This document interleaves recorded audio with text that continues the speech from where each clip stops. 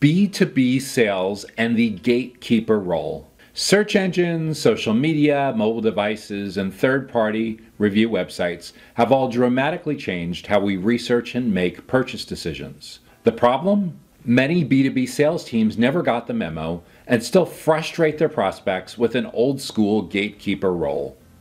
In this video, you'll learn why B2B sales teams continue to fight a losing battle to cling to their gatekeeper role that's been losing steam for several years now, how sales professionals can reinvent themselves to stay relevant, and what the future holds for B2B sales professionals. Before we get into that, please be sure to click the subscribe button and ring the bell on this YouTube channel so that you can be notified when new videos like this get published. With such dramatic changes in buyer preferences in recent years, it should come as no surprise that sales professionals are no longer the gatekeepers of information.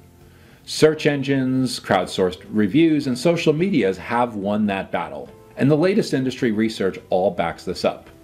The latest findings from Gartner showed that 83% of a typical B2B purchase decision, researching, comparing options, and evaluating pricing happens before a potential buyer engages with a vendor.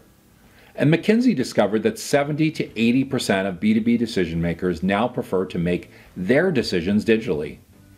And in its B2B Thought Leadership Impact Report, LinkedIn, partnering with Edelman, concluded that thought leadership remains critical to customer engagement, but breaking through the noise is harder than ever.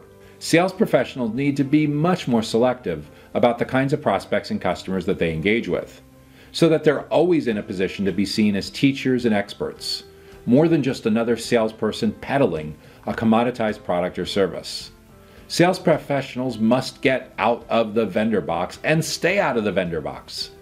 Doing homework, investing in customer insight that gives an unfair competitive advantage is more important than ever. Buyer persona research, buyer's journey maps, and the jobs to be done framework all help you to know your customers better than they know themselves.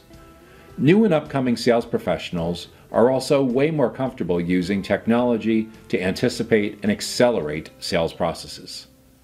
How is your company updating its B2B sales roles to evolve beyond gatekeepers? Let me know in the comment section down below. And do you know someone else who could also benefit from this video on B2B sales and the gatekeeper role? If so, be sure to share this video with them. And if you're serious about B2B sales and the gatekeeper role, learn more when you enroll now in our free 7-day e-course on Go-to-Market Strategy 101 for B2B SaaS startups and scale-ups at go-to-market101.com. Again, that URL is go-to-market101.com.